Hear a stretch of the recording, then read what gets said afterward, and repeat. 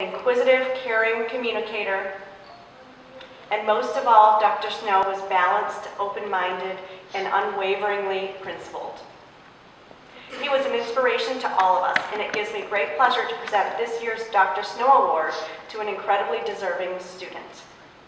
This student is dedicated to learning for the joy of learning.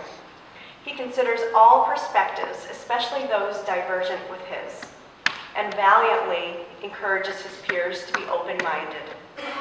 What's most impressive about this student is his genuine desire to make the world around him a better place.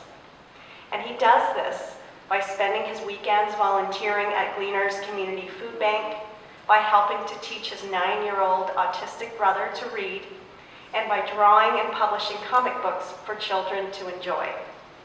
He examines the world through artistic and kind eyes, and always puts others before himself. This student is knowledgeable yet humble, determined yet gracious.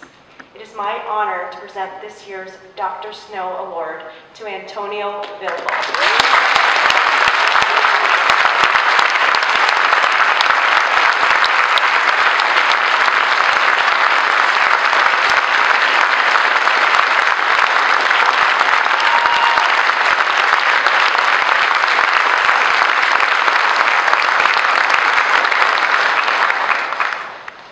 At this time, I'd like to welcome back on stage